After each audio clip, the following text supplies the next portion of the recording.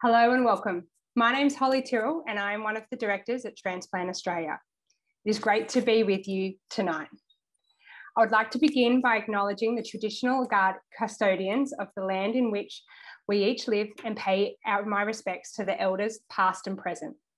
Transplant Australia has been working hard to help recipients and donors through this pandemic. Last year, we issued a series of videos to help recipients adjust to life in lockdown. And now, hopefully, as we look towards some light at the end of the tunnel, it is time to look at how coronavirus vaccination will help us all.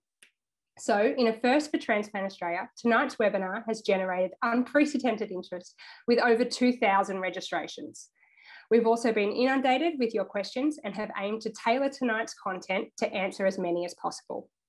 Please note tonight's webinar will be recorded and shared on the Transplant Australia website shortly following. I'd like to thank my fellow director, Professor Richard Allen, for his inspiration in staging tonight, Maddie Hemstock and Kim Rawson for their work behind the scenes, and Estellis for continuing to support these initiatives.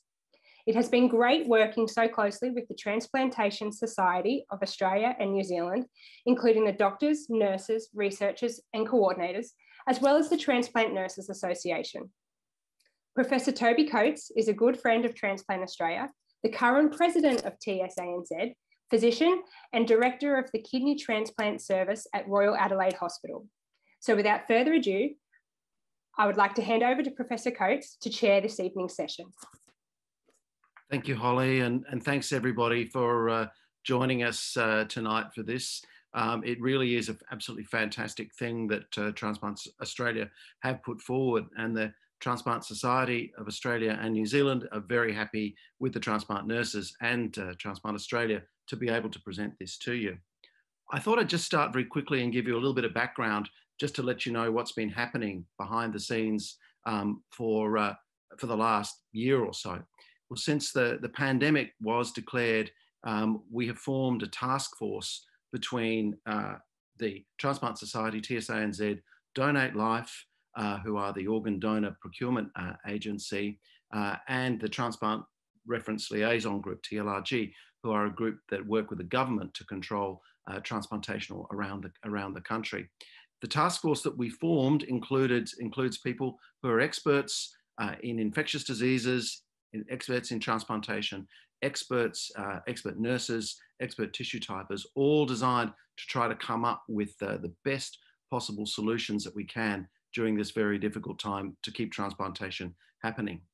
And I think it's important for you all to know that the people that work in Australia, we really have a group of first class doctors, nurses, scientists, all of the people involved in transplantation are internationally well renowned and recognized, and we have good connections around the world, so we get the information that comes in very quickly, and we're able to, I hope, pass it along to everybody as quickly as we possibly can.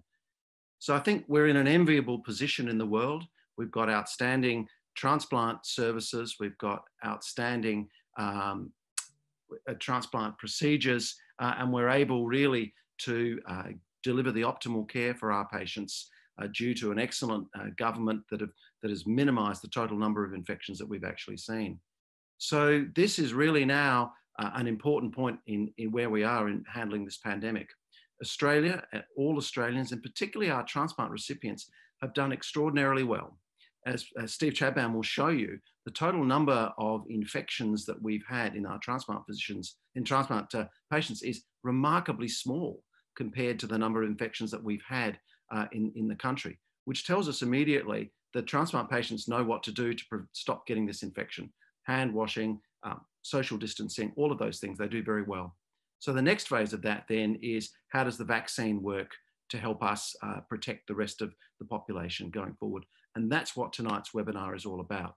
So we're really lucky to have an expert panel to discuss this. We've got Professor Steve Chadban from the RPA Hospital in Sydney, and we've got Dr. Peter Bowen from Western Australia to talk more about the infectious diseases aspects and the clinical aspects. But to start off with, I'd like to welcome and introduce Libby John, who's the president of the Transplant Nurses Association, to give you a feel from the transplant nurses of exactly how things are likely to play out. So I'll hand over to Libby now. Thanks so much, Toby, and I'm really delighted to be here this evening representing the Transplant Nurses Association. Our group, the TNA, is an association for transplant nurses, transplant coordinators, who are often the first point of call for all our wonderful transplant recipients out there. And often, you know, there's lots of questions that we field for them. And around the country, obviously, over the last at least 12 months, we've been receiving lots of inquiries about COVID and more recently COVID vaccination. And it's important that we can provide our recipients with consistent and current and evidence-based information. So this evening is really going to assist not only transplant recipients, but health professionals like our transplant nurses to be able to provide the information to you. I'd really like to thank Transplant Australia for the opportunity for us to be involved, but also for facilitating this really important session. And I think it's going to be valuable to everybody, and I look forward to the presentations and the discussions about questions afterwards. So thanks again, and back to you, Toby. Thanks, Libby. So we'll crack on with it. And what we're going to do after the two presentations is we have a series of questions that you, our audience, have sent in. In fact, the response has been quite extraordinary, and we've been able to group them into broadly three themes. Now, obviously, we can't answer specifics about people's individual situations, and those inquiries are always best addressed through your own doctors, your own transplant nurses, your own units. But what we have been able to do is draw some common themes out, and we'll get as many of those in as we possibly can. The other important thing to say is if we get questions coming through real time, what we're going to try to do is answer those afterwards and have those available on our websites. And as Holly said at the beginning, this is all being recorded, so you'll be able to share it with other people through the Transplant Australia, as well as come back and watch it again. So without further ado, I'd like to introduce Dr. Peter Bowen. He's an infectious disease physician and microbiologist, an expert in COVID. He's been a member of our COVID-19 National Transplant Task Force since the beginning, and he's absolutely the best person to give us an overview of the virus. So Peter, take it away, please.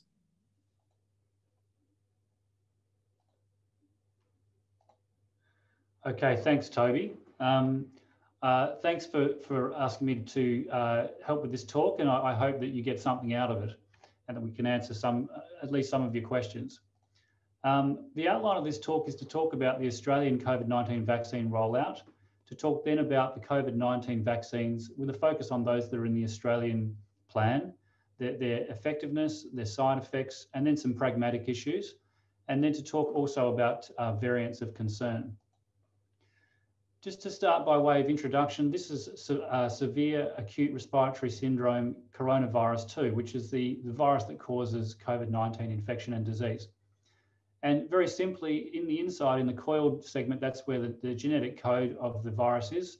Then there's a covering layer, envelope.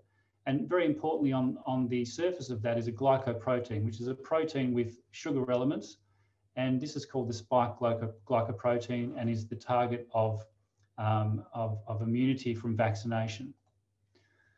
Broadly speaking, there are three different types of coronavirus vaccines. And on the top of this figure, number one, you can see spike protein. So it's actually creating a spike protein, purifying it, and then adding it to an adjuvant. An adjuvant is simply a substance which stimulates the immune system to this specific protein. So this is what the Novavax vaccine is an example of that. Going down to number two there in the middle row, you can see that another approach is to create a genetic code that actually creates spike protein. And this is put into an adenovirus vector, which is the hexagon-shaped red virus there. This is given by vaccine. The adenovirus gets inside of human body cells, and in fact, they themselves create the protein out of that genetic code. So the machinery of the body cells does that work. And then that spike protein is presented inside the cells, but also on the surface, and creates an immune response. The third type on the bottom is, so an example of that one is the AstraZeneca vaccine. The third type on the bottom is similar in the way that it works. It's an mRNA vaccine. That means messenger RNA. But really, this is, again, genetic code. And instead of what they cover this with a lipid protection, and that vaccine is injected. This finds its way to cells. The lipid binds with and fuses with the cell membrane, human cell membranes. Again, the genetic code gets inside cells, and the machinery of the cell actually makes the spike protein, again, inside the cells, on the surface of cells, and stimulates the immune system. So this is typical of the Pfizer vaccine and Moderna vaccine. The Australian COVID-19 vaccine plan is currently a plan for 20 million doses of the Pfizer vaccine, 53.8 million doses of the AstraZeneca adenovirus vector vaccine, most of that manufactured in Victoria, and 51 million doses of Novavax, which is a spike protein conjugated vaccine. And then there are some vaccines in a COVAX international agreement. What we know at the moment is that Pfizer has been approved by the Therapeutic Goods Administration of Australia several weeks ago, and the first doses have arrived. You would have seen in the news that 144,000 doses arrived the other day and are being planned to be distributed. And there's a plan for a first shipment is supposed to be about 800,000 doses total, then with a plan for 3 million doses delivered between April and June, and subsequent supply thereafter. The AstraZeneca vaccine was approved by the Therapeutic Goods Administration of Australia yesterday, and distribution is planned for to begin in March. Exact dates are uncertain. Novavax has not yet is slower in its process and has not been presented to the TGA as yet. So in the Australian plan, there is a prioritisation of vaccine to those who are more likely to be exposed to COVID-19 or more likely to be affected severely if they get disease or get infected with the virus. So the first phase 1A, which can be up to 1.4 million doses of vaccine, is to quarantine and border workers, frontline healthcare workers, those that live in aged and disability care, and the staff of those institutions. And you can see that in 1B, there is elderly individuals, other healthcare workers, but people with underlying medical conditions. So that does include people who have had a transplant and people with chronic lung, kidney and heart disease. And then there are further phases through that come later. You'll notice in phase 3 at the bottom that, so at the moment, none of the vaccines have enough data in those under 16 years old. So children at the moment are not approved to be vaccinated, but that may come with time. There is more data coming all the time. So there are some unanswered questions about the actual vaccine rollout, and the government hasn't spelled this out at the moment. So for example, will the Pfizer vaccine go to all of the early phase groups? Or what I think is more likely, Pfizer will go to those as supply allows, with concurrent use of AstraZeneca as the production of that ramps up. Where will individuals get their vaccine? At a hospital, at a transplant unit, at a GP, at a pharmacy? That's also not exactly spelled out. What we do know is that initial supply of the Pfizer vaccine seems to be in certain hubs, and those are broadly speaking around large hospitals, institutions. How will individuals know when they're due for the vaccine? There is planned to be some notification of individuals when their time for vaccine has come. So what we do know is that the Pfizer will first be the first vaccine rolled out, and we've seen that already this week. But the supply certainly will not be all at once. These 20 million doses will be staggered throughout the year. AstraZeneca will be rolled out soon when available, and the plan is for a lot of that vaccine to be used. The Novavax approval and supply will certainly be later in time. I think it's unlikely that individuals will have a choice of vaccine. I think they'll be presented with a vaccine that's recommended to them on the basis of experts and the government opinion. And I think the reason for that is because the government has to have a whole of Australia approach, looking at everyone's needs. And so I think they will control that decision. There is some evidence as well from the Therapeutic Goods Administration documents about the AstraZeneca vaccine yesterday, that perhaps the Pfizer vaccine may be used in preference in those that are older or pregnant women, because there's more data for the Pfizer vaccine compared to AstraZeneca. But AstraZeneca may well obtain that data soon enough to to be rolled out more to those groups. It's AstraZeneca, I should say, is not going to be, it still can be used at any age. It's just that there seems to be more data in for Pfizer in older age groups. So moving on to the vaccines, you'll notice on the right there, I've got a little reminder that this is an mRNA vaccine, that red coiled area on the right. So looking at effectiveness, the main trial for this is a phase 3 trial. And really that means rather than looking at the immune responses to this vaccine, we're looking at how it actually prevents COVID infection. So they've done these trials in areas where they had a fair bit of COVID going on in the community. So this was a trial of 44,000 patients, people who were either randomized to get the vaccine or placebo. And the vaccine was 2 doses given 21 days apart. These were people that were 16 years or older and were generally healthy or had stable medical conditions. It was run predominantly in the United States, but also some other countries you can see there. Predominantly people were white, but some mixtures of other ethnicities as well. And importantly, quite a lot of the participants were over 55, so 57%. And there were a significant proportion who were obese and 20% with comorbidities. People who were immunocompromised or immunosuppressed were formally excluded.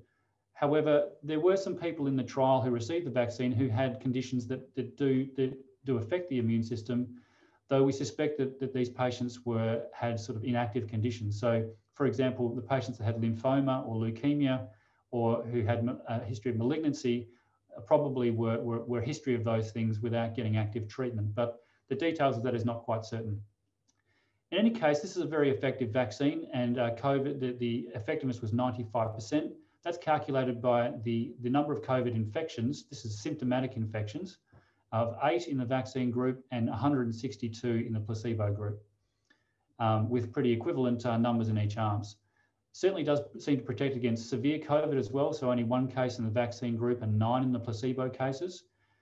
The way that they determined the effectiveness was to look at these infections more than 7 days, that occurred more than 7 days after the second dose.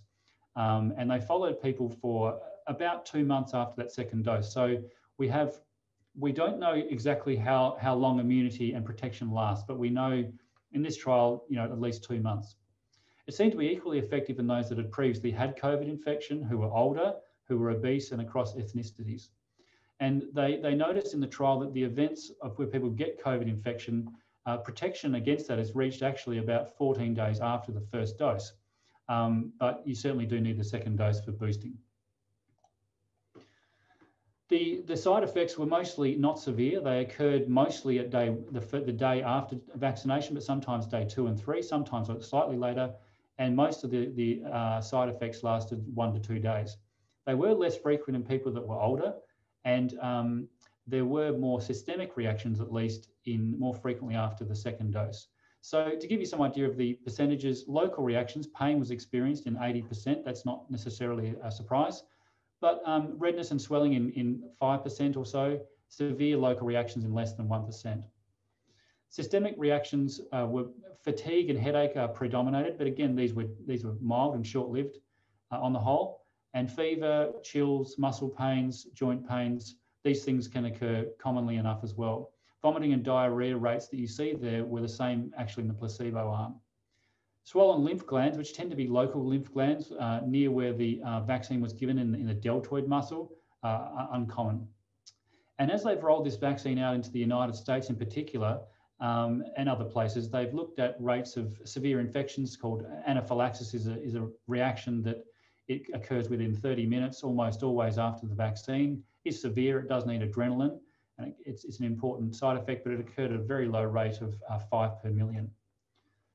You might have seen on the news some time ago that as they rolled out the Pfizer vaccine in Norway, they had 30 people die who were in nursing homes, among about 20,000 people vaccinated in nursing homes.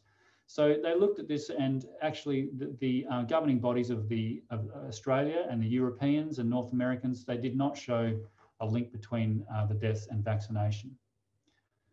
I mentioned here the Moderna vaccine briefly. Again, it's the same mRNA vaccine type. This is not currently planned for Australia's use, but it's just to show you that it's a very similar vaccine in its design and its efficacy. So similar sort of trial, more than 18 years old though, and about 30,000 participants, two doses 28 days apart this time rather than 21. This was run in the United States, and again, quite a few percentage of the participants were over 65 years old and predominantly white. Again, some comorbidities of interest that can affect the immune system to some degree in the vaccine arm, and effectiveness was very similar and looked at a very similar time, COVID infection occurring more than 14 days after the second dose.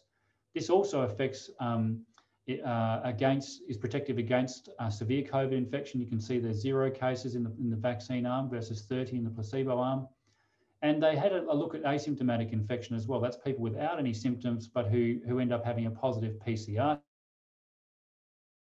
It's less effective against that subset, but still retains some activity. And adverse effects are similar to the Pfizer vaccine and a low rate of anaphylaxis. So AstraZeneca vaccine is the other main vaccine in the Australian landscape. And as this is an adenovirus vector vaccine, as we talked about. So the phase 3 trial, again, looking at clinical effectiveness of this at preventing COVID-19, was of about 11,000 participants in the United Kingdom and Brazil. And this was given at a variable interval of 2 doses, 4 to 12 weeks apart. Now, the majority of people, individuals in this trial, were younger. They were aged 18 to 55, with only 12% over 55 years old. So that's important. And there was a major recruitment of healthcare workers, which made up roughly almost 90% of the participants. So they may be a little bit healthier sometimes. The effectiveness was 70% overall at preventing symptomatic COVID. And curiously, those that got a lower dose for the first dose, the effectiveness seemed to be higher for reasons that are not exactly clear. In a separate report, they did again look at these two, for 2 standard doses. They looked at whether an interval, the intervals made any difference. So the effectiveness was a bit higher, it seemed, for those that had an interval of vaccines of 12 weeks compared to those where the interval was less than 6 weeks, 81% versus 55%. Like the other vaccines, they've shown that the effectiveness starts actually a few weeks after you have the first dose. But like the others, you do need the booster dose. They did look at asymptomatic infection in this trial, and less effective than it was against symptomatic COVID, similar to the other trials, but still some effectiveness nonetheless. Importantly, all the so severe COVID was all in the placebo arm. So 10 patients that went to hospital with COVID, 2 that had severe infections, such as in the ICU, and 1 death. They were all in the placebo arm.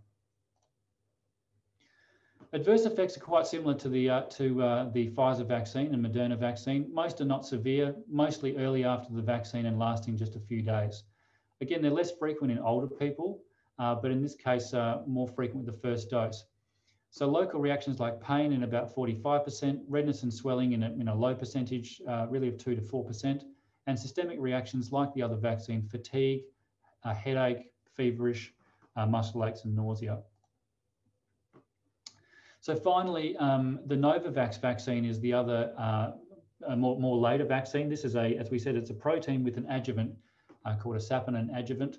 Trials of this are being run in the United Kingdom and South Africa, and they're not actually formally reported yet, but a media release from the company some time ago suggested that the effectiveness was 89% in the trial in the UK, about 15,000 participants who were given 2 doses of the vaccine 21 days apart.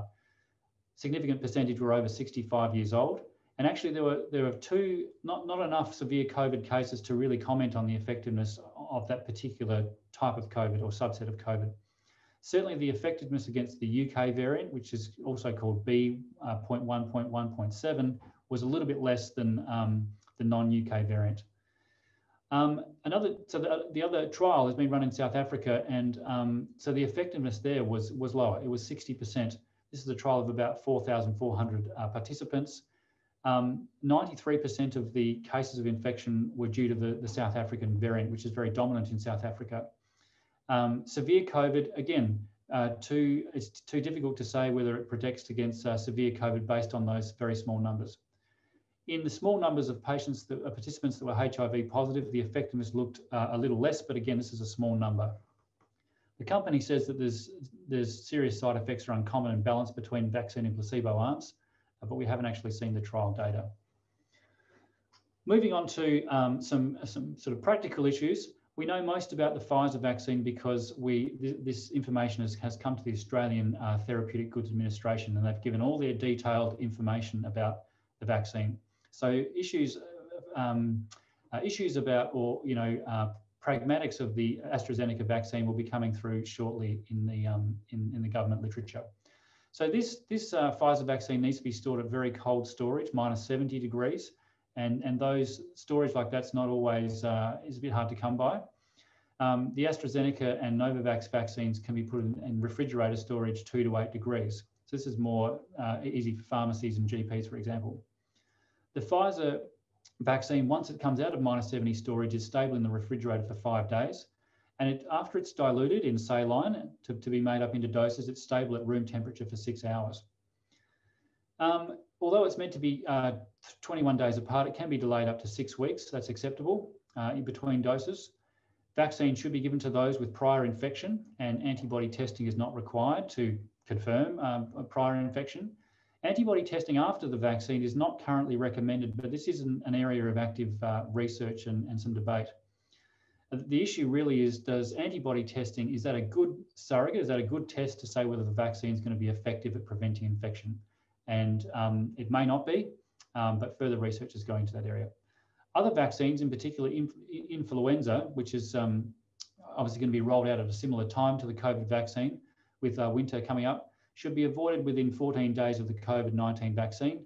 But if somehow they're just trying to avoid giving both vaccines where if you had an adverse effect, it may not be, it may be difficult to tell which of the vaccines caused the problem. But there's not any suspicion that the vaccines will interfere with their effect or cause more side effects or anything in particular. So if they are given within closer together, that's fine. Until there's further data, there is a trial of the Pfizer vaccine of age 12 to 15 that they're running now that should be out in a few months, the results. For now, it's limited to those who are 16 years or older. It's considered safe for breastfeeding, the Pfizer vaccine, and it can be considered for pregnant women. Animal studies that have been done show no signal for problems in the fetus, and the limited number of pregnant people who have been given the vaccine have done so without issues. The only contraindications or reasons you can't have this vaccine is if you have the vaccine and you get anaphylaxis or some very severe immediate allergy to the vaccine. The only other thing is that there's a substance in the vaccine called polyethylene glycol, and it's very rare to have anaphylaxis to this substance. The number of reported cases in the world is roughly 40 or so. So you don't need to be concerned about that. If people are on anticoagulants, then it's thought that with an intramuscular vaccine rather than a subcutaneous vaccine, that excess bleeding, if pressure is put on the area, shouldn't be a big problem. But it's recommended if you're INR, if you're on warfarin and your INR is more than 3, that you might delay vaccination. And if you're on a low molecular weight heparin, also called Clexane sometimes, that if the effectiveness of that is high, then you might again delay vaccination. Further details about other anticoagulants and bleeding conditions are pending. So moving finally on to the variants, the COVID-19 variants and vaccine responses. In the top of this figure, you can see on the left-hand side, the virus in the orange, the spike protein you can see interacts with the host cell through this what's called an ACE2 receptor on the host cell. And in particular, there's a part of the spike protein called the receptor binding domain, which is very important at this binding. On the right of that figure, you can see that antibody, which is that Y-shaped yellow figure, that is the receptor binding domain is an important area for binding and to prevent interaction with the host cell and infection of the cell. So in the bottom of this figure where you've got the variants, there's 3 main variants that have derived from the parent virus. So you can see the UK, United Kingdom virus, the one in South Africa, and one in Brazil.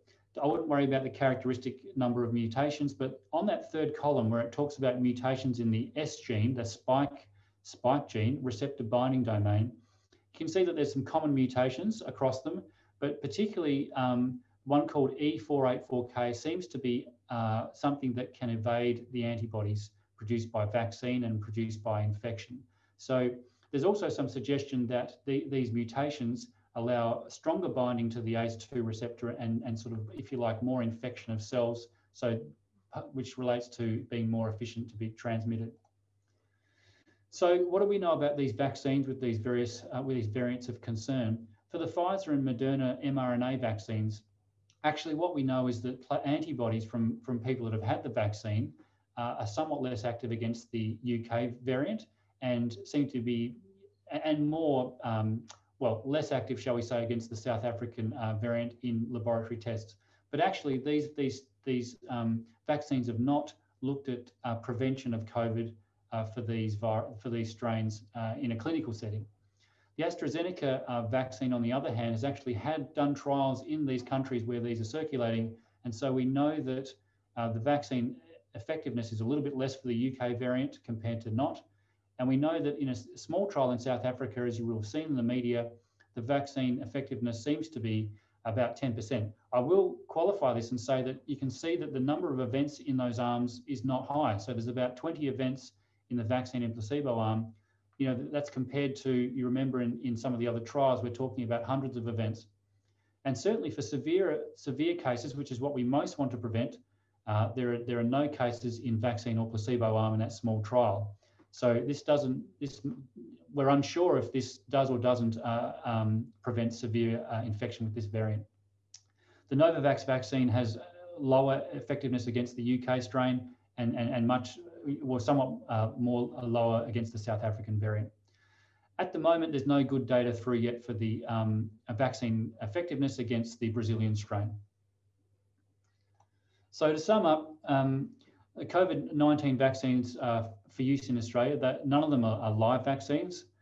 Their effectiveness ranges between 70 to 95%, but the duration of effectiveness is uncertain at this stage. That's the subject of ongoing trials. All these trials are ongoing. The effectiveness is lower, in particular for the South African variant, and local and systemic side effects are common, but generally mild and short-lived. I'll hand back to you, Toby. Great, thanks very much. That's terrific, Peter. I've been watching all of the comments come across the chat, and look, it is very difficult. We've deliberately tried to give as much information as we possibly can, and that's because we don't want to dumb down anything for everybody. The whole webinar is going to be on the internet, and so you should then be able to come back and have a look at it at your leisure and pick out any bits that you're particularly focused on. And Holly's going to give a good summary at the end of the main clinical points and the things that we think are relevant. So I'm going to move on now then to introduce Professor Steve Chadban. He is a past president of the Transplant Society, and he's the co-chair with me of the TLRG COVID vaccine rapid response, or COVID-19 rapid response, that we put forward over the last 12 months or so. So Steve, please take it away and tell us from your point of view more about vaccination in the transplant recipients. Toby, thanks very much for the kind introduction. I'd like to kick off by talking about what this disease is doing to the rest of the world, because I think that's really important in thinking about how we approach immunisation as Australians. The data here shows that currently there are 45 million active cases that we know about worldwide. A similar number have had COVID and recovered, but that's come at the cost of 2.3 million deaths nationally. The map here shows the countries that have had the highest impact in red. They're pretty much everywhere we want to go: US, Europe, our neighbours in Asia. The only colours that are not like that are other countries that can't afford to do enough testing, so we're really not quite sure about how much COVID there is, or it's Australia and New Zealand, and we're very much the lucky ones.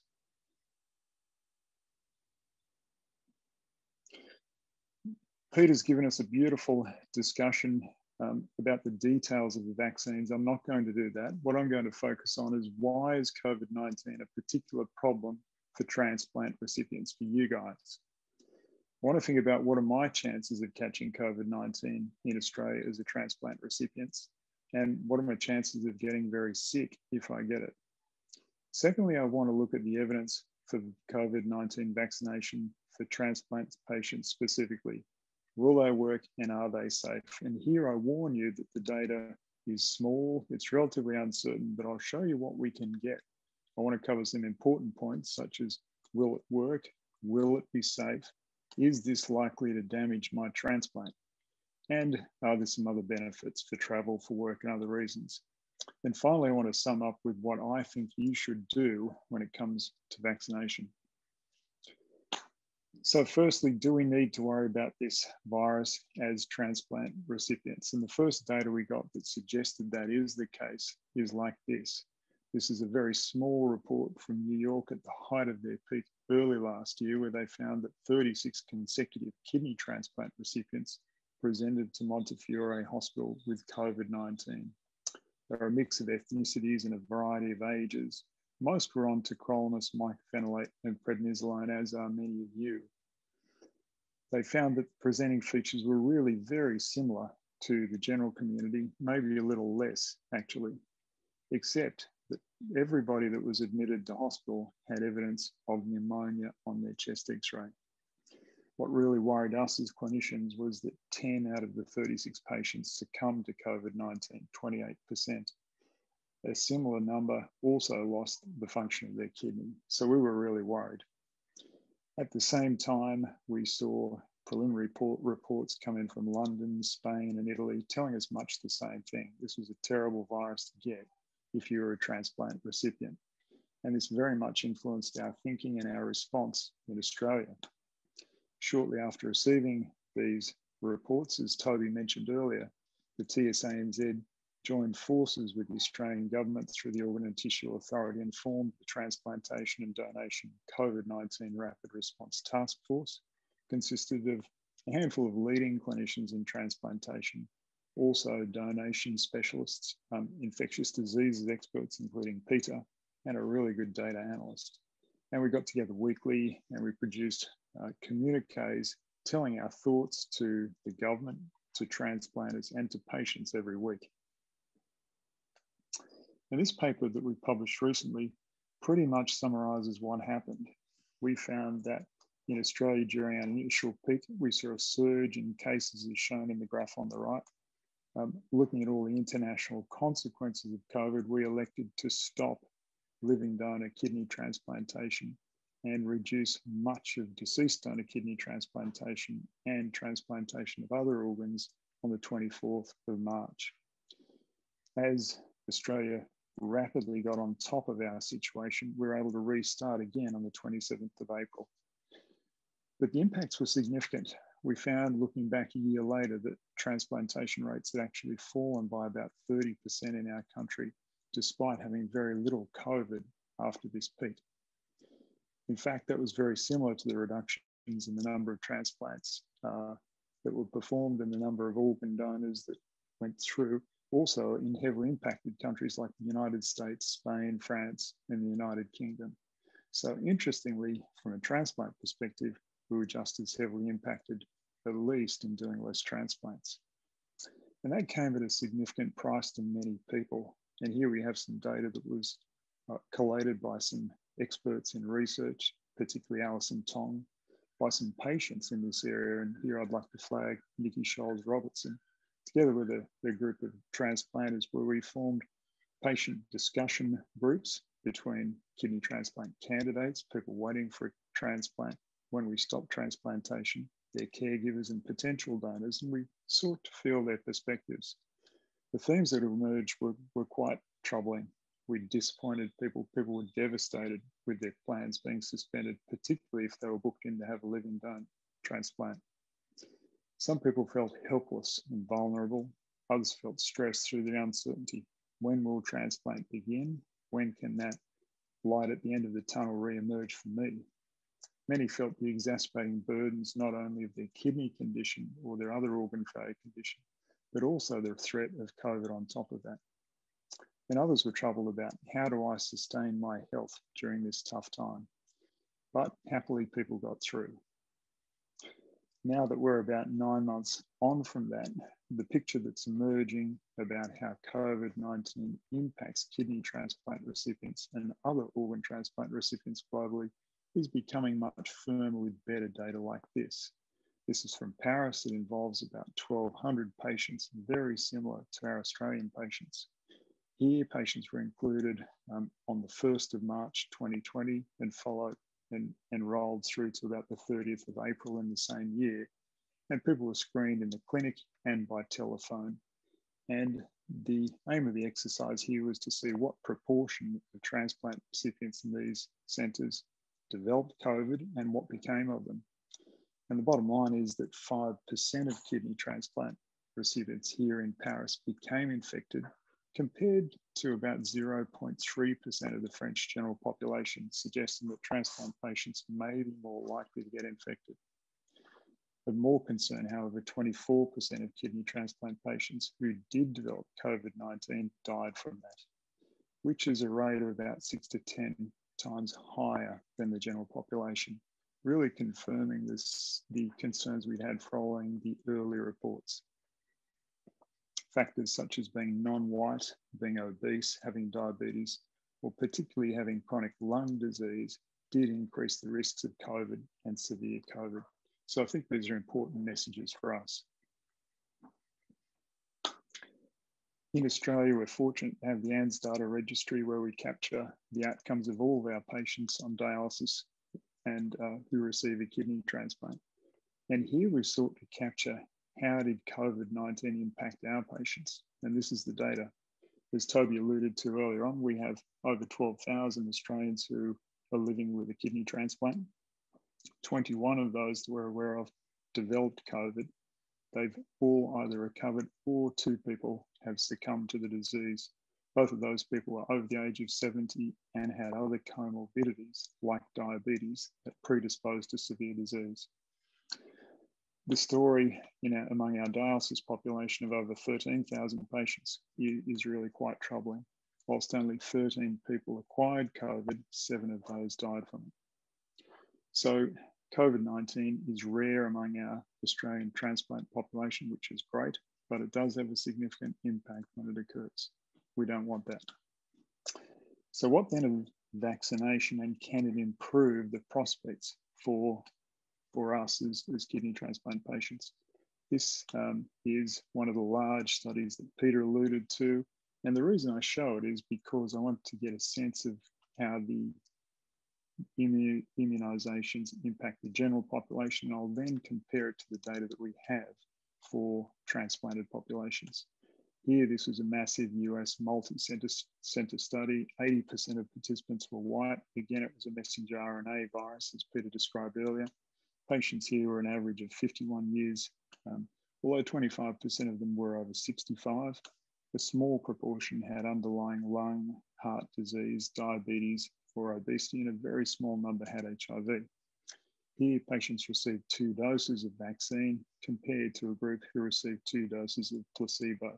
And the vast majority of people went through the whole trial, which is tremendous.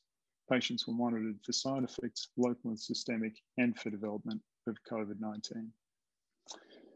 And I show you this data just to give you a feel for some trends. Peter's already mentioned what can happen in terms of local side effects from the vaccines.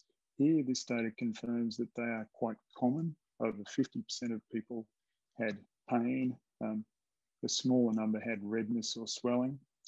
And note that it's more common to occur after the 2nd dose. Systemic features are probably more common, as Peter said, often happening a day or 2 later. And here you can see that more than 50% of people developed headache, fatigue, some muscle aches, or sometimes chills and fever. Once again, note that it's more common to occur after the 2nd dose. I should say most of these were self-limiting and relatively mild. But man, did it work. This graph shows you how in the grey bar, those who received placebo progressively developed COVID-19, symptomatic in this instance, compared to very little development of disease among those who received the true vaccine is shown in blue. And you can see that the benefits occurred even before the 2nd dose was given, with the 2 lines separating quite nicely. So among the general population, the vaccines are quite well tolerated, they have recognised side effects, and they work. So what data do we have for you guys, for transplant recipients? And the honest answer is very little as yet. This data comes courtesy of Jeremy Chapman, who's the editor of Transplantation and made this available to us. It only came out today. This is a study from Johns Hopkins of only 187 organ transplant recipients from across the US. They all received the mRNA COVID-19 vaccines. The average age was around 50, and the majority of these people were healthcare workers, most commonly female and white. About half had had a kidney transplant, and then a smattering of liver, heart, lung, and multi-organ recipients. On average, these people were 6 years post-transplant, but ranging from a couple of years to 13 years post-transplant. The majority were on tacrolimus, mycophenolate, and prednisolone, just as we are. Interestingly here, patients were recruited via social media or through flyers at the transplant centre, which is probably why we got so many healthcare workers. And all participants completed an online questionnaire 1 week after the first dose. And the data I have for you today purely relates to that first dose. The results showed that no patients reported cases of COVID-19 symptoms in the first week after vaccination, not surprising with such a small trial. There were no reported cases of acute rejection or problems with the transplant organ. There were no new neurological diagnoses such as MS-type symptoms or other features that have been linked to vaccines in the past. And there was no treatment for allergic reactions. Local reactions of mild pain, mild redness, and mild swelling were completely consistent with those for the general population, as were the frequency and severity of systemic reactions such as fevers and chills, fatigue, headaches, and myalgia. Maybe a little less than the general population, but do remember that this is just after the first dose, and side effects tend to be a little more common after the second. So the conclusions here, I think, are that the mRNA vaccine is safe for organ transplant recipients, and the side effects are similar to the general population, and they carry no risk to the organ. And I've flagged that because there may be some patients who have specific underlying conditions that may be triggered by vaccination. Those are incredibly rare. AHUS is probably the main condition to be concerned about. The vast majority of people do not have that. So we believe that the vaccine poses no risk to damaging your organ. But the caution here is this is a small study and it's very early data. So are we willing to be vaccinated? This is an interesting data, not from a medical journal, but from The Economist. And it summarizes a number of surveys that were conducted of various populations around the world, including Australia, in August last year, and then resurveyed in January this year. And what it shows is that around the globe, there's a variety of appetites for immunisation. Interestingly, up near the highest are Britain, who have seen the worst consequences of COVID-19 and have a massive immunisation that's very successfully underway. And interestingly, since that campaign was initiated, Britons have become more willing to accept the vaccine. I think we should look at that. This is to reinforce the need that Australians need to be immunised. I remind you that 103 million people around the world have had this virus that we know of. In Australia, it's only 29,000, a tiny number. But when you look at the rest of the world, we can't stay quarantined from them forever. We will come into contact and we will get this virus at some stage. And it's deadly. Remember that worldwide, we've seen 2.3 million deaths, in Australia, only 900. But we will be exposed to this risk again in the near future. One of the reasons we will be exposed is this. This looks at, again, from The Economist, looks at world travel by passenger numbers over the past 40 or 50 years or so. What you can see is that major world events in the past have impacted this very modestly.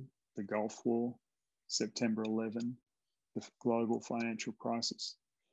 But then COVID-19 dwarfs every other impact. It's crashed global travel, but that won't be forever. People will want to travel. People are starting to travel in the rest of the world, and people will once again come to Australia and bring this virus. We need to be immunised.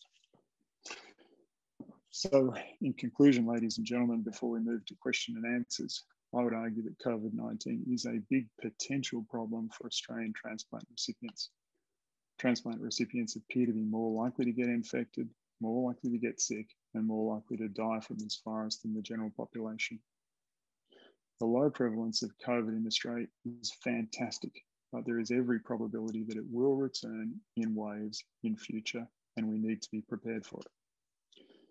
COVID-19 vaccines work well as far as we can tell. We're not sure for how long nor how well they prevent infection and transmission, but they really do prevent severe outcomes of COVID and death. They are protective against the variants, as Peter has shown you. We do need more data. We may need modifications. COVID-19 vaccines for transplant patients, will they work and are they safe? And the answer is likely to be yes. The early evidence suggests that they're safe and effective. Unquestioningly, we need more data, but that will take time. They have similar side effects to the general population. We don't believe they can damage your transplant, and there are likely to be other benefits, including travel globally. So what should you do when it comes to vaccination? Get immunised. Be prepared to potentially need re-immunisation as vaccines are improved over time, but do get immunised. Understand that mild side effects are common and manageable, and keep up to date. We'll endeavour to help you keep up to date, but keep your eyes out for new data as it arises. I'd like to close there, Toby, and hand over to questions. Great. Thanks, Steve, for that fantastic overview of what's happening. Again, I've been watching what's coming through on the chat line just to reassure everybody that this will be recorded, or it is being recorded, and you'll be able to have a good look at it. Clearly, it's very hard for us to answer the questions in real time that people are putting forward. So we're going to do our very best to get those answers up onto the website within the next 24 hours or so, based on the number of questions that we have. We did have a really fantastic response from our consumers asking us questions before the webinar, and we've got quite a few of those to go through now. So I'm glad we've got some time to be able to do it, and Steve, Libby and Peter are going to be able to answer to the best of their ability the questions that we have. So I'm going to start off these are questions that we've grouped from what was sent in before the webinar, and they're grouped into really safety, timing, and then resuming normality. So the first question I've got from our audience, which is regarding safety, I'm going to address to Peter to start off with. And the question was, which vaccine will be best for transplant recipients? Peter, could you address that for us, please? Yeah, sure. So what we know in the, broadly speaking, in the general population, the vaccines look effective against severe COVID, and that's the most important thing. They do have, like a lot of vaccines, the effectiveness against milder forms of illness is not always quite as good, and certainly against asymptomatic forms of the infection, often not quite as good again. We don't have data, as Steve said, specifically in transplant patients to be able to say which is most effective. And that data will certainly come because these vaccines are being rolled out not only in Australia, of course, but broadly throughout the world. So we expect that to come in and help our decision making. I think at the moment we can't actually say which vaccine is better for transplant patients or for candidates. And I think what we also need to keep in mind is that the Australian government does have, like we've got sort of transplantation and infection experts here, they have a very expansive immunisation and vaccine experts. And those experts also have a lot of experience with immunocompromised patients, and they are looking at the data as it comes through all the time and making decisions about just that question, is one preferred for a certain group, say elderly people, pregnant women, or transplant recipients. They're looking at those kinds of issues all the time. I think what I would sort of advise is that when the opportunity comes to be vaccinated, as I said, I don't think there'll be actually a choice for individuals, and I'd advise you to take the one that is available to you at the time. That's great. That's great. Thanks, Peter. I'll follow that up for a very quick one because it's come through on the chat lines as well. Is there a difference for the different transplant types? Are we able to say that at this point in time, or is it too early to say? We don't, as I said, don't have data in transplants generally. We don't actually have a lot of data in more broadly immunocompromised or immunosuppressed people. And so, but look, I would predict that the common thing with people who have a solid organ transplant is the immunosuppression. And although there's varying degrees based on the type of transplant, the kind of drugs that are used are very similar. I don't expect that we'll find that a certain vaccine is preferenced for a particular transplant type. I think it, and yeah, so I don't think it'll be different for different transplants. Fantastic, thanks, Pete. I'll turn now to ask the next question to Steve Chadban. So, Steve, a question that came through: can I lose my transplant or face rejection by taking the vaccine? And if the vaccine creates more antibodies, will this impact or have an effect on the transplant? Steve, what do you think? Toby, I think that's the question that's on everybody's mind. We do not believe that the vaccines that Peter's discussed today will cause rejection of any type of organ. We have some minor concerns only in one real condition, and that's atypical hemolytic uremic syndrome, where flu vaccines have on occasion in the past triggered that disease, which has then damaged the kidney. It hasn't caused rejection. The antibodies that are generated by the vaccines are very specific for the virus. They only target the virus. They won't touch your kidney or your heart or your lung transplant. So I think we can reassure people about that. Fantastic. Thanks, Steve. I've got another question I'd like this time to address to Libby from the transplant nurses. Libby, we've been asked by the audience, should everyone in my household be vaccinated? What's your take on that? Short answer is yes. Obviously, if close contacts have been vaccinated, it reduces the risk of infection.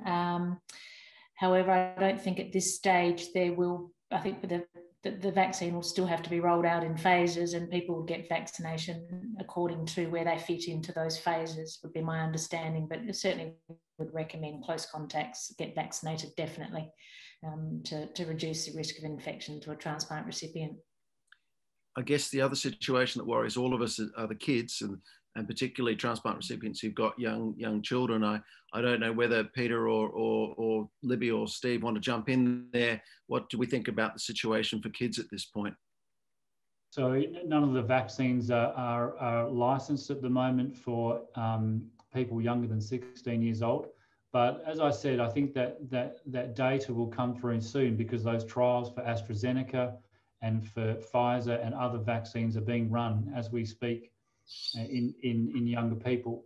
So look, as we go through this period this year, I suppose, and then this sort of the use in pediatrics will be updated, and that will the companies will approach the Therapeutic Goods Administration of Australia to update their license to allow use in children.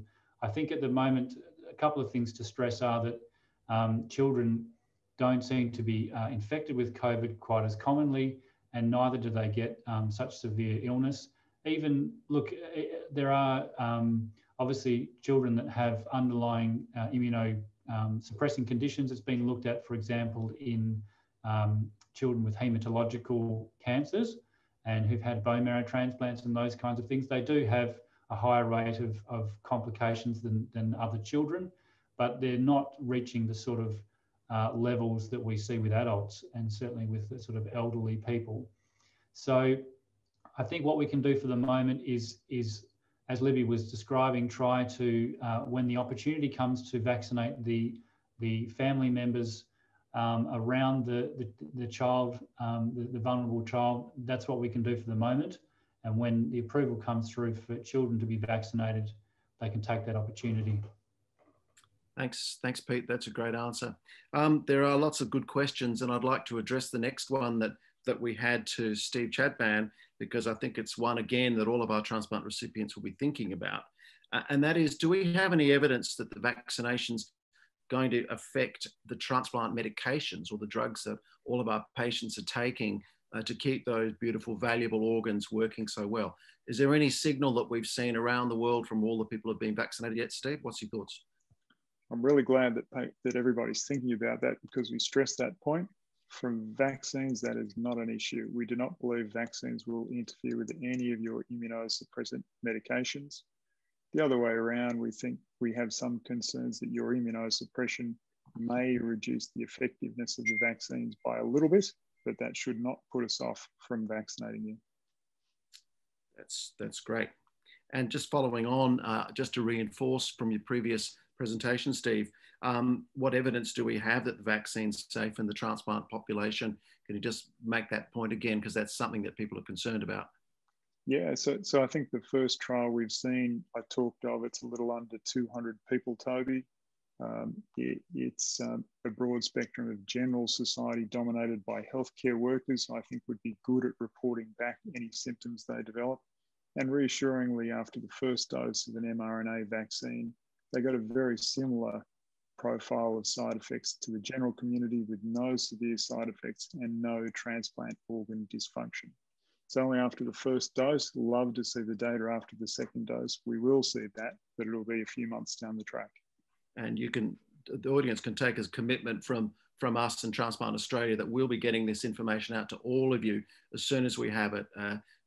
As I mentioned before, we're very well connected with these people through Professor Jeremy Chapman, Professor Chadban here. So when we hear a signal, we hear it early, and we'll be passing it on to you all.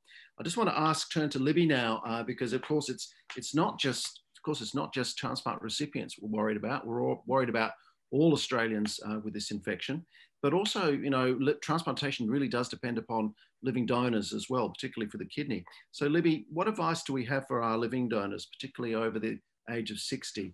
Would you like to just quickly comment on that for people in the audience? Sorry, Toby, you did break up a bit when you were asking that question, but you're asking about, living donors over the age of 60. So yes, we recommend that vaccination. Those particular group of people, though, obviously people who are very well, they're fit, healthy people who have fit criteria to be live donors. So we wouldn't expect they'd be a low risk, which I should say, for severe COVID infection, but they should get vaccination as it's rolled out in the phases. But we would consider that probably be a lower risk, certainly, than a transplant recipient in terms of a severe COVID infection. Thanks, Libby. Another excellent question that we've had come through, which I'll address now to Peter, is will vaccinations stop me from getting infected or reduce the severity of the illness, i.e. I won't need to be hospitalised? What do you think vaccination will do? Will that prevent people from becoming sicker, or how do you think it will play out, Peter? So all of the vaccines have in a general sense, have enough events of severe COVID to be able to say that it's protective against that in the general population. And that's the most important thing we want to prevent, is making people getting very sick with this virus. Some of them, the vaccine trials that are a little bit slower to come through, have less of those events, like Novavax, I think. But the data in transplant recipients or candidates is not expected to be different. We expect that it should, again, prevent against severe COVID. We don't know that for certain at the moment, because as Steve said, we don't have that specific data, but that will come through. So we expect that it will. Will it prevent you getting infection? Well, what we know is that, again, in the general population, that there is some effectiveness against that, ranging from roughly 70 to 95%. But what we know about is unfortunately at the moment short-term protection, so for a couple of months. And as time goes on and the people in those trials get further and further follow-up, we'll have some further idea how long that the protection lasts from the vaccine. And so we expect the same sorts of outcomes in, roughly speaking, in transplant candidates and recipients, but that specific data we're going to have to wait for. And yes. Great, thanks, Pete. Lots of other really good questions. I'm sorry that we have a number that we can get through, and we will, as I say, try to do the others in the next 24 hours or so. But this is a really good one because both Steve and I are involved, and Libby obviously very much so, with patients who are on the waiting list. And the question has come through saying, well, what about those waiting for a transplant or on dialysis? What's our experience with vaccination there? I'll flick that one to Steve, I think, for a comment. Steve, can you tell us what you think about that? Feel very strongly that we should immunise everybody who's on the waiting list, but also everybody with organ failure. All such people will fall into the government strata 1B, which means that just after frontline healthcare workers, people with organ failure are enabled to get a vaccine, and I think we should all accept it because, as the Australian data has shown and the international data has shown, people on dialysis experience very high rates of mortality from COVID. We want to prevent that. It's likely to be the same for people with other types of organ failure also, Toby. Thanks, Steve. Libby, another good question, this in terms about timing of other vaccinations that's come through. Would you like to comment about, can I take the vaccine at the same time as my flu shot? Because of course, we're going into winter and we'll have flu coming onto us as well. Could you give us your thoughts on what you think we should be doing there? Thanks, Libby. Yeah, well, the recommendation is that you should wait for at least 14 days after the COVID vaccination before having your flu vaccination, or wait for 14 days after your flu vaccination before you have the COVID vaccination. There's not a lot of evidence available about the efficacy of the vaccines if you have two vaccines together or any interactions. So the recommendation is 14 days between courses of vaccinations. Thanks, Libby. I'll go back to you, Steve, just quickly. And this is a good question from the audience again. Will I need proof of vaccination to remain on the transplant waiting list? No, we won't require that. We will strongly encourage everybody to be vaccinated. We won't require proof to show that you've done so. Thanks, Steve. Peter, here's another one for the vaccinologists. Good question here. How will I be notified that my turn has come up, and where will I go to get my vaccination? Very good question. Some of those details haven't really been fleshed out by the government. There is some, so we can talk about general principles which people will be identified as in certain groups, for example, having chronic kidney disease or having had a transplant, and they'll be identified and contacted, and then a dose, a time and sort of place for dose will be alerted to them.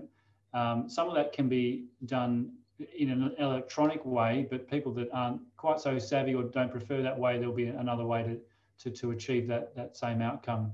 So look, the actual specifics of that haven't been told to us, but should come in time. Thanks, Peter. I'd want to follow up on that very quickly because there's another excellent question. I've been asked this in my clinic by my patients too. If I decide to skip my turn and not take advantage of being in Group 1B, then can I opt in to receive a vaccine at a later date? What's the position there? So the scheme that's been shown to us by the government and advice we have from some COVID task force workers at the federal level is that while they'll initially start with, let's say, phase 1A, there'll be some crossover as they don't necessarily capture everyone in 1A and then they move to 1B and then move to other phases and so on. So I think the impression that we get is that people won't all be captured at one time in a certain group and will have an opportunity to be vaccinated later. But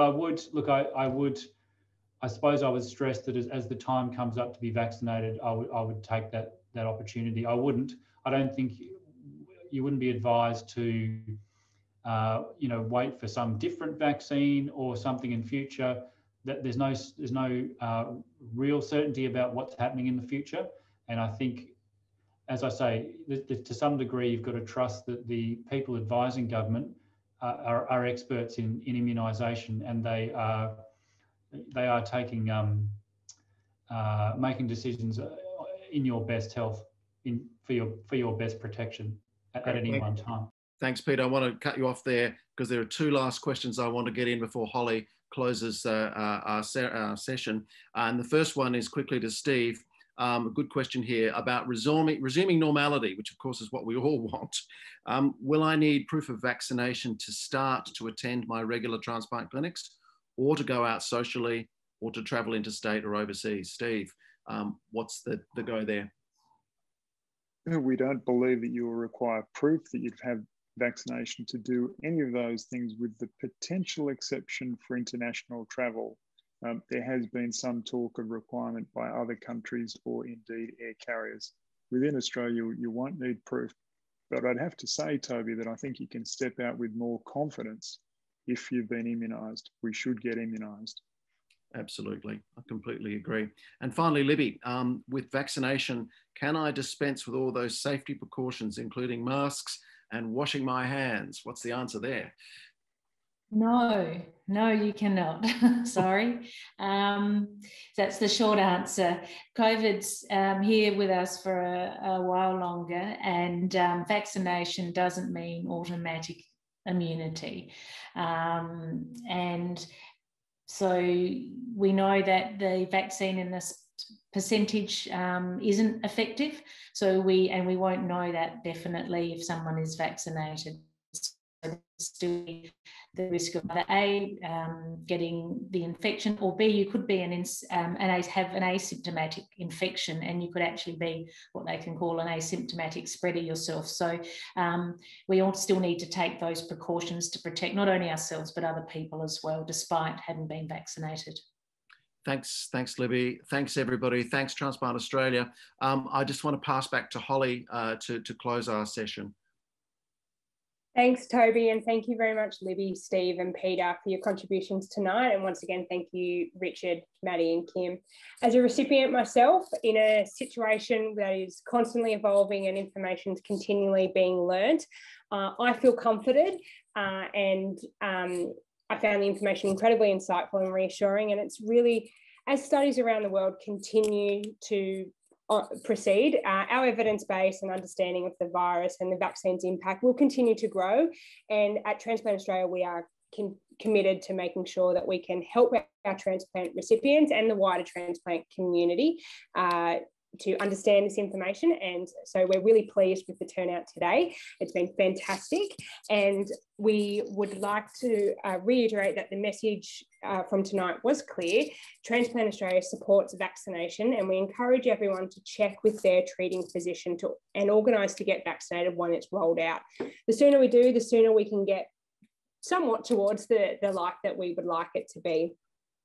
Transplant Australia is here to help those touched by transplantation, whether you are waiting, a recipient, a living donor or donor family. And we would encourage you to check our website, transplant.org.au, for more information as it becomes available. We also encourage you to join our community through our free membership, and so that we can continue to stay in touch. We hope that we've answered as many questions as possible. We appreciate there's still some that may be out there.